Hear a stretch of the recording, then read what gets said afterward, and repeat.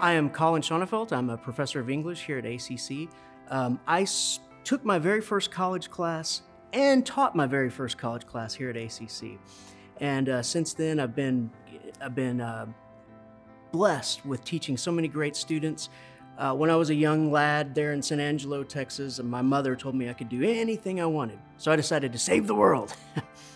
It's going to shock you greatly, but I have not succeeded. In fact, I've failed pretty miserably at that task. However, in the classroom, it's a second best. My students come, and from the very first day of class, I try to show them, make them feel it bone deep how much I care. I care a lot. You know, I care about them, their journey through their education, their journey through life. I'm there for them, not for the college, not for myself, not for somebody else. I mean, I'm there for the students. And I make them understand that it's a sacred trust, teacher and student. It's a sacred trust. And these words that we study, they're not just pretty words. They're the breath of life, man.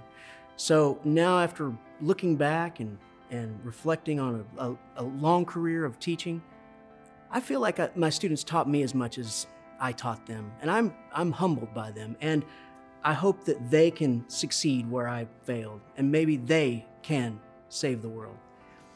I accept this award with deep humility and gratitude, and thank you, thank you, thank you.